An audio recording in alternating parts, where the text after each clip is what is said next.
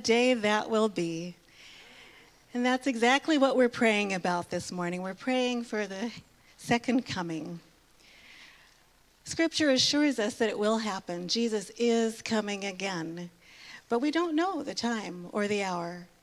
And I often look at the sky, at the different formations of the clouds, and I wonder just what kind of clouds Jesus will come through when he bursts through with a shout and with the heavenly host.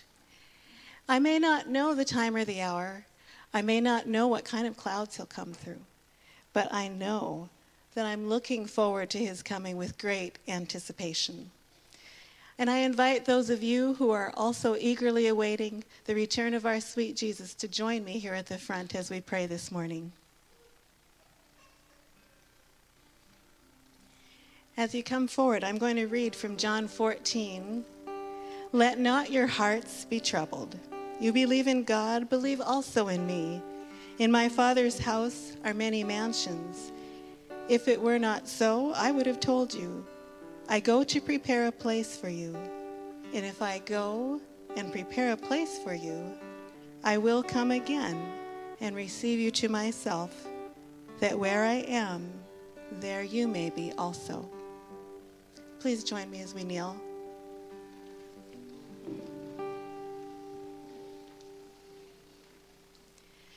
Dear Lord, we long to see you. We pray that your second coming will be soon. We want to see you as we worship you. We want to be with you forever. We have questions we want to ask you, but they may melt away in your presence as we simply say thank you. We love you. Dear Lord, we have loved ones who are resting, waiting for you to call them to eternal life, whole and healthy again. We're challenged by trials of every kind: sickness, temptation, grief, financial stress, strained relationships. Lord, you know the turmoil of our hearts. We thank you for giving us your peace, your precious promises, and the power to endure. But we look forward to your return, where these old things will pass away and you will make everything new and perfect. Lord, help us to watch, pray, and be ready for your coming. Grow your love in us so big that it spills out to those around us, giving them hope too. Help us to be bold and let others know about you so they can also look forward to your second coming. So, dear Father, we simply pray, come, Lord Jesus. Amen.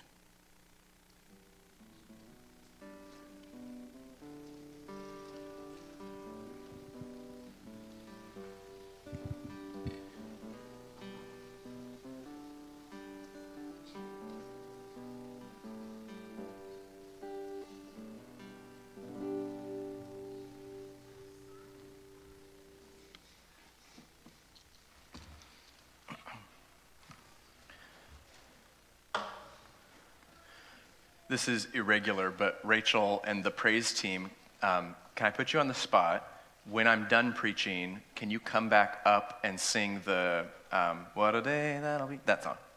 Okay. I didn't go over this at the beginning, but I was listening to it, and it fits perfectly, so throw caution to the wind. So I'll tell you when to come up at the end. My wife and I have a lot in common. We both don't like being put on the spot, but we definitely have some differences between the two of us. For example, Rachel loves country decor, especially bears. Bears, bears, bears, everywhere on everything. When we were still dating, she kept trying to sneak bear-related paraphernalia into my apartments. So a bear dish towel here and a bear blanket there. I, on the other hand, prefer bear decorations, spelled B-A-R-E. Maybe don't think hospital room, but maybe hospital lobby. What else? I read instructions before playing a game or building furniture. She likes to learn as she goes. I toss and turn for like 30 minutes before I can fall asleep. She just, and then she's out in like a minute. She is more in touch with her emotions. I'm logical. She loves camping. I am logical. But one of the biggest differences between us is the types of movies that we like. Now, it doesn't matter quite so much the genre of the movie, but what really does matter is how a movie ends. You see, I like movies that are open-ended, and they leave you thinking about what you just saw. She likes movies where everything is tied up in a neat little bow. Her ideal movie ends with everybody, usually a couple, happily together skipping along a beach at sunset. I prefer depressing movies where everyone is dead at the end. Now, that's not a rule for every movie. I mean, I don't need the end of Finding Nemo to be a sushi roll, but in general, the way that Rachel and I like a movie to end is very different. Why? Because both she and I agree it matters how it ends. It matters how it ends. The movie might be amazing, but then it has a really lousy ending and it kind of ruins the whole thing. Or the movie might have been pretty lousy, but if it has a really good ending, you walk away feeling good. It matters how it ends. Well, the same is true of the Bible. It matters how it ends. We've spent the past few weeks talking about the death and resurrection of Jesus, and Jesus dies on the cross, and that is not the end of the story, is it? He deals a death blow to the grave by rising again. But even that is not the end of the story. After his resurrection, Jesus makes a few appearances to his followers, but eventually he has to leave them. This is from Acts chapter 1. Acts chapter 1.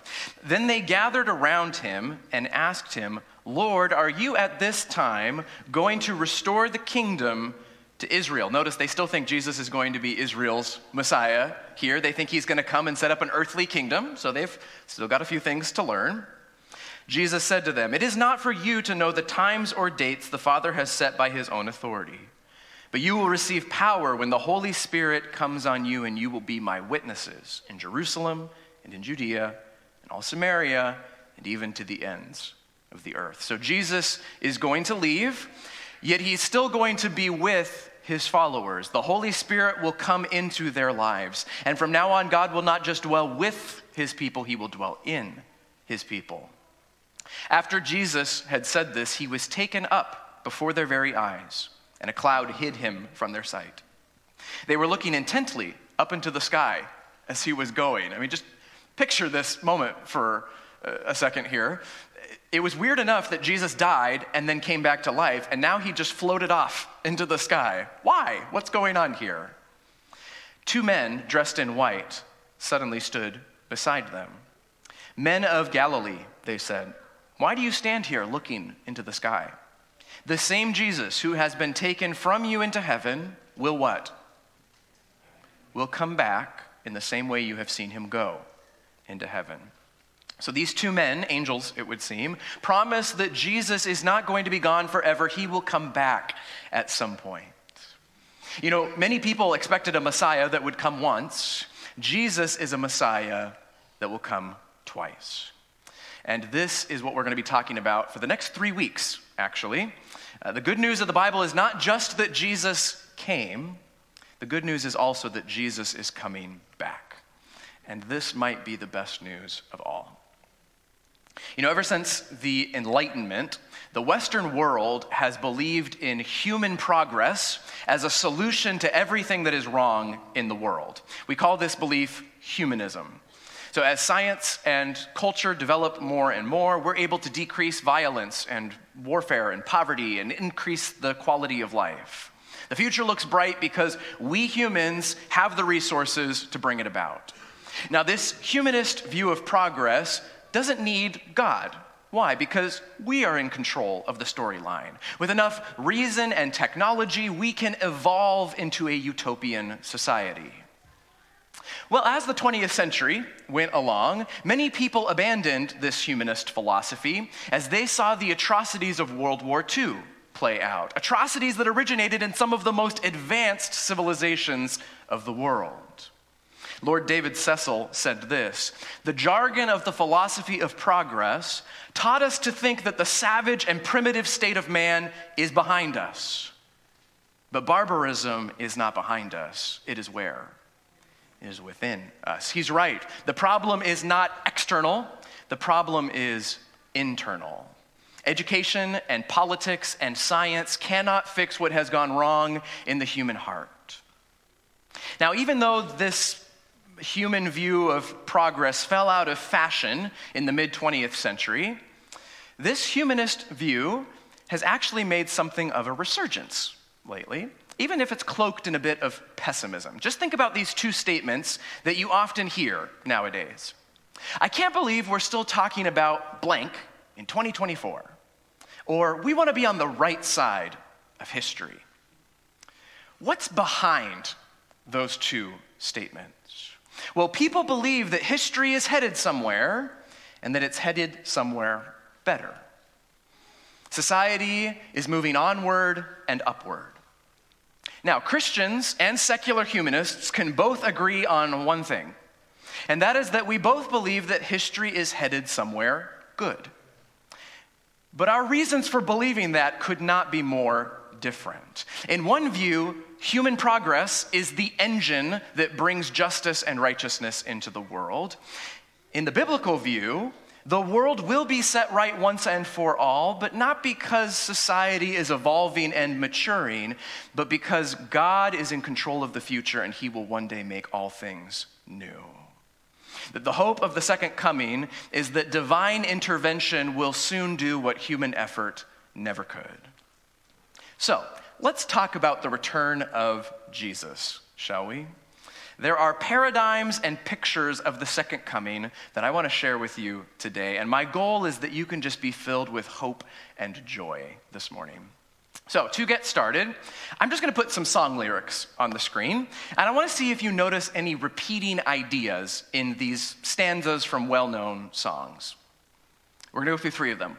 "Away in a manger, bless all the dear children in thy tender care, and take us to, and fit us for heaven, to live with thee there."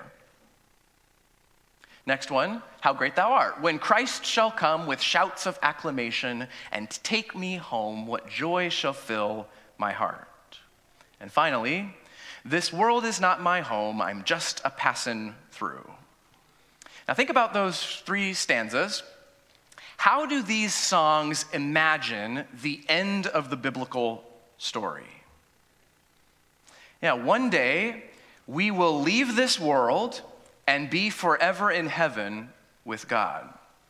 Now, the idea that we will one day be forever with God is true and it's biblical, but there's also kind of a half-truth floating through these lyrics. You see, most Christians believe that eternity will be spent forever in heaven. A common idea is that we will fly around and sit on clouds, we'll sing in a heavenly choir. I like the way that Huckleberry Finn reacts to this belief. This is Mark Twain. "Miss Watson told me all about the bad place, and I said I wished I was there. She got mad. She said it was wicked to say what I said. She said she wouldn't say it for the whole world. She was going to live such as to go to the good place. She said all a body would have to do there was to go around all day long with a harp and sing forever and ever. Well, I could see no advantage in going where she was going, so I made up my mind that I wouldn't try for it." Honestly, I don't blame him. That vision of eternity sounds pretty drab. Turns out Scripture's vision of life in the age to come is not precious moments, flying around with harps all day. Though the Bible does teach that we first go to heaven when Jesus returns, that's only for a period of time. The real end of the story is when heaven invades earth and purifies it and restores it to its original beauty. Which brings us to the title for our series, the Greek word telos. Telos. So this is used throughout the New Testament to talk about the second coming. And the basic translation of this word is end. So the telos is the end. So Jesus, when talking about signs of his return, will say something like, these things must take place, then the telos will come, then the end will come. Well, this word can also mean goal or outcome. And I actually think this translation is helpful. You see, when we talk about the end of the world, as Christians, we're actually talking about the goal of the universe. History is headed somewhere. And this world is not just headed for destruction. This world is actually headed for restoration. Just think about some of the phrases that get used to talk about the end of the world in the Bible. Jesus calls the second coming the renewal of all things. Peter says that a time is coming when God will restore everything. Paul writes that creation itself will be liberated from its bondage to decay and brought into freedom. And then Peter again summarizes things really well when he says that we are looking forward to a new heaven and a new earth. Now let me visualize these two ideas for you. Most Christians, even some Adventists, have a timeline of world history that looks something like this. In the beginning, God created a perfect world. The fall introduced sin, and now we live in a fallen world. And the gospel hope is that God will one day take us away from this world into our home in heaven. Now, is this an overly simplified picture here? Yes, it is. But this is actually a pretty faithful representation of how many think about the telos of all things. Now, there's a number of downsides to this picture right here. We could talk about those some other time. But just for right now, I want to show you a better way to understand what Scripture teaches about the telos of all things. And it goes a little something like this. Some of you have seen me share this before. The Bible is the story of heaven and earth. There is God's space and there's our space. And at the beginning, there is complete overlap between the two. God can dwell with humanity. He can walk alongside them. But sin ruptures this relationship, and heaven and earth are torn apart. Adam and Eve have to leave the garden, and then the rest of the Bible is God going on a rescue mission. Now notice, God's rescue mission is not to whisk his people away to heaven forever and ever. His goal is to restore this overlap. He is going to make a new earth where God and humanity can dwell together as was always intended. So, the telos of all things, the end, the goal, is to get back to where we started. Eternity is not about evacuation, it's about restoration. God will guide history not just to its end, but to a new beginning. See, God has always wanted to dwell with his creation, and the day is coming when he will finally and fully get to be with us. This is actually underlined really well in the book of Revelation, when John talks about the dimensions of the heavenly city that descends to the new earth. John writes, "The angel who talked with me had a measuring rod of gold to measure the city, its gates and its walls. The city was laid out like a square, as long as it was wide. He measured the city with the rod and found it to be 12,000 stadia in length, and as wide and high as it is long." What's the shape of the city?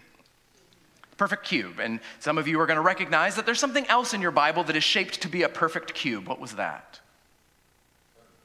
Yeah, it was the most holy place in the temple. This was where God's presence dwelled. And could everyone just go strolling into the most holy place and hang out with God? No. How many people could do that? One person, the high priest, once a year during a special ceremony could go in there. But John anticipates a new earth where we will all live in the most holy place. We will all live in the presence of God. Heaven and earth will overlap in the way that they were always meant to. So we spend eternity praising God, yes, but also learning and traveling and building and laughing and loving and worshiping and reigning, because the story will end as it began, humanity and God reigning over a beautiful creation. You know, I've mentioned before that the Bible is not laid out like an encyclopedia of beliefs or a code book of laws. It's actually laid out start to finish as one grand story. How God has been at work in history to create and then to redeem this world. And if we can just be English students for a moment. Yes, Teacher Rachel, this is for you. Is the Bible a tragedy or a comedy? Is the Bible a tragedy or a comedy? Do you remember categorizing plays this way in school? You might be the only one. Okay, so comedy in our mind tends to stir up like humor as an idea, but when you're talking about plays, it really doesn't have to do with the number of jokes. It has to do with how the story ends. So, if the ending is happy, then it's a comedy. If the ending is sad, then it's a tragedy, even if that play had a bunch of funny moments and comic relief throughout. Now, the Bible is not just a story. The Bible is the story. It outlines human history from start to finish. And according to the Bible, what kind of story are we living in? Are we in a comedy or a tragedy? Yeah, we are in a grand cosmic comedy, right? Happily ever after is on the horizon because Jesus died and rose again. You know, it's interesting, in Shakespeare's plays, how many of you liked Shakespeare in high school? Okay, my hand is not up at all. I never understood anything the guy was saying. I would think that two characters were in love as I was reading it, and then I would go on SparkNotes to translate what I read and find out that those two characters were actually mortal enemies, turns out, or parent and child. Anyways, Shakespeare, not for me. Shakespeare would usually write one of two endings in his play. If it was a comedy, it would end with a wedding. If it was a tragedy, it would end with a death. That's an easy little hack to tell what kind of play you're reading. In Shakespeare's world, stories either end with death or a wedding. And this is interesting because the Bible foresees a happy ending for this world, and it pictures that happy ending as a wedding. This is Revelation chapter 19. Then I heard, John, what sounded like a great multitude, like the roar of rushing waters and like loud peals of thunder, shouting, "Hallelujah, for our Lord God Almighty reigns. Let us rejoice and be glad and give him glory, for the wedding of the Lamb has come, and his bride has made herself ready. Fine linen, bright and clean, was given her to wear." So the Lamb is who? It's Jesus, and people are getting ready in this because what's about to happen? There's a wedding about to happen. The Lamb is getting married to his bride. His bride. Who is Jesus getting married to? Well, throughout the Bible, God's covenant with his people is described as a marriage. God is married to his people. So throughout the Old Testament, when the people of Israel go after other gods, it's not described as disobedience or breaking a contract. It's described as adultery or infidelity. They have been unfaithful to their covenant marriage relationship with God. And eventually this gets so bad that God divorces his people. We read this in Jeremiah chapter 3. Well, in the small book of Hosea, God makes a beautiful promise to his people. Most of the book of Hosea is God accusing his people of unfaithfulness and warning them of the consequences, but tucked inside this book is a beautiful promise. "In that day, declares the Lord, you will call me my husband. You will no longer call me my master. I will betroth you to me forever. I will betroth you in righteousness and justice, in love and compassion. I will betroth you in faithfulness, and you will acknowledge the Lord." Do you see what God is promising in there? He's promising a remarriage to his people. The people of God are going to be taken to him in marriage once again. But this time, how long will it last? Forever. Forever. Now, Jesus actually doesn't drop this marriage theme. Let me share with you something cool. Just a brief little history lesson for you on Jewish weddings around the time of the New Testament. There was 4 general steps. Firstly, the guy would go to a father of a girl that he was interested in, and he would ask for her hand in marriage. And if the father agreed, then the couple would be betrothed. Betrothal is similar to engagement, but it's more legally binding than how we think of engagement. Secondly, the guy would then pay a dowry to the girl's father, which was a sum of money. Don't think of it like the girl is getting bought and sold. This was to supplement the bride's household for the loss of her help in the home. Thirdly, the groom would go off. Remember, they're not married yet, they're just betrothed. The groom would leave, and he would prepare a home for him and his bride. Usually this was just extra rooms added onto his father's house. And when he was ready, he would go and get his bride. It was always within a year, but the bride wouldn't know when the groom was coming, so she always had to be ready. Her groom would come and get her, they would be married, and then they would return to his home that he had prepared for them. Now, check this out. These are the words of Jesus to his disciples. Dana referenced this earlier. This is John chapter 14. Do not let your hearts be troubled. You believe in God, believe also in me. My Father's house has many rooms. If that were not so, would I have told you that I'm going there to prepare a place for you?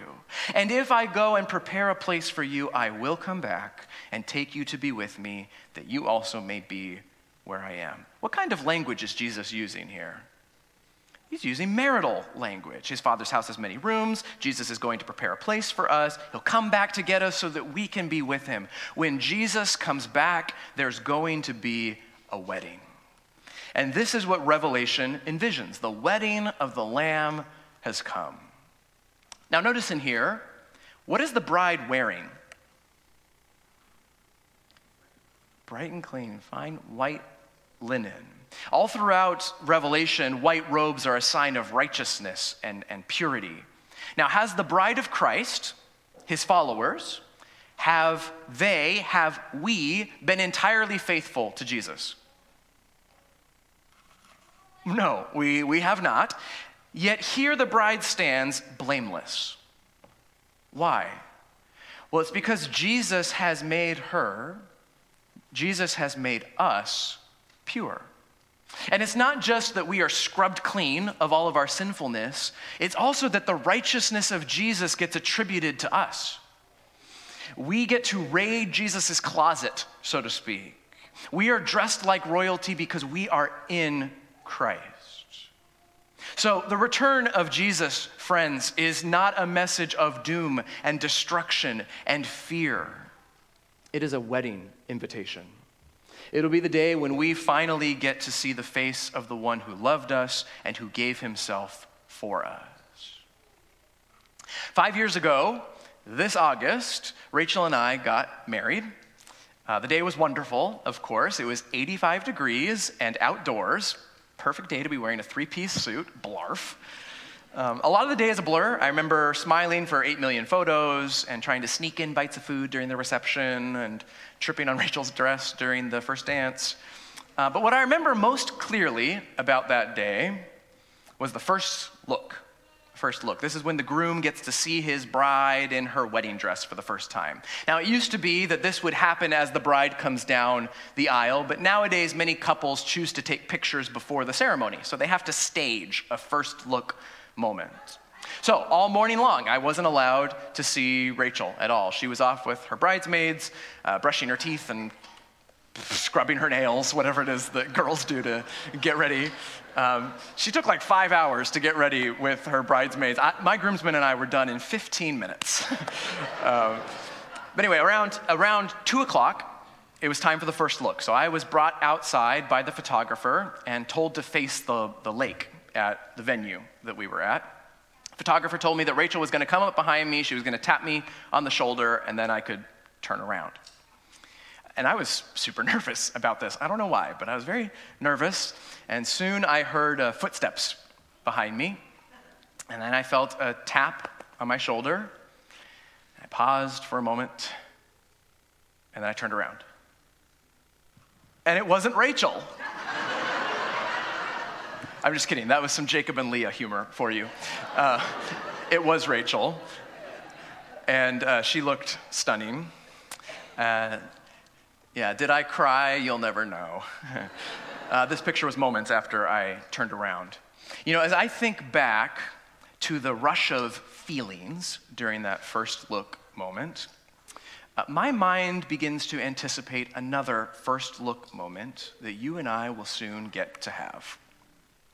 One day, we will get to see Jesus face to face for the very first time. I love the lyrics to the popular song, I Can Only Imagine, which talk about this exact moment. Surrounded by your glory, what will my heart feel? Will I dance for you, Jesus? Or in awe, just be still? Will I stand in your presence, or to my knees will I fall? Will I sing hallelujah? Will I be able to speak at all? I can only imagine. I'm going to invite the praise team to come up as I wrap up here. Here's what I want to leave you with today. You were made for God. You were made to love him and to be loved by him. That is your highest calling. That is your deepest longing. The telos of history, the goal of the universe, is for Jesus to be reunited with his bride. The end of the world is a wedding. So how then do you prepare for the end of the world? Well, it's not with disaster bunkers filled with canned food. It's not by warring with culture and proclaiming that the end is near. It's not by worrying about whether or not you made the heavenly guest list.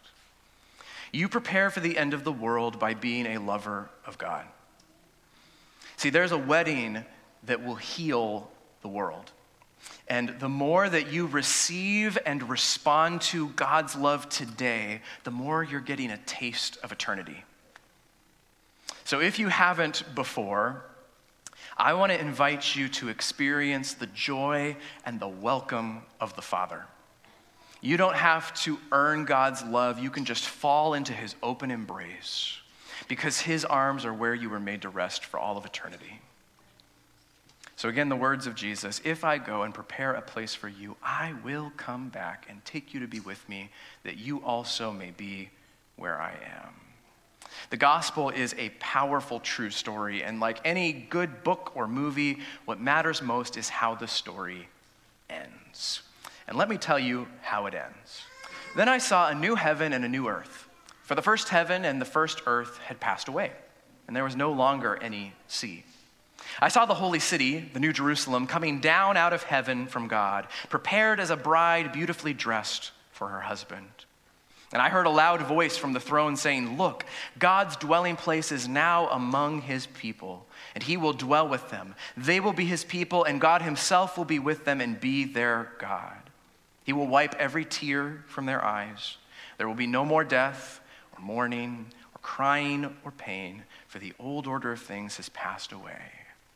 And he who was seated on the throne said, behold, I am making all things new. So if you would stand with me as we sing this song one more time as we close.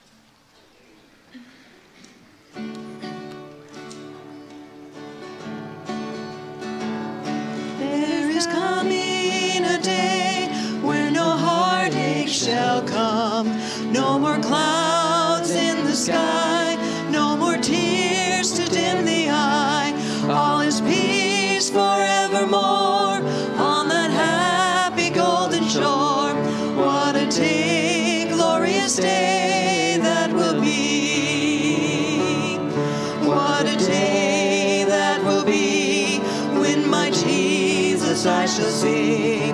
When I look upon his face, the one who saved me by his grace. When he takes me by the hand and leads me to the promised land. What a day, glorious day that will be. There'll be no more sorrow there, no more burdens to bear, no more sickness, no more pain, no more parting over there. And forever I will be with the one who died for me. What a day, glorious day that will be. What a day that will be when my Jesus I shall see. When I look upon his face, the one who saved me by his grace. When he takes me by the hand and leads me through the promised land. What a day, glorious day that will be. What a day, glorious day that will be. If you would pray with me as we close. Come, Lord Jesus, come quickly. quickly. We want to see your face and be with you. Amen.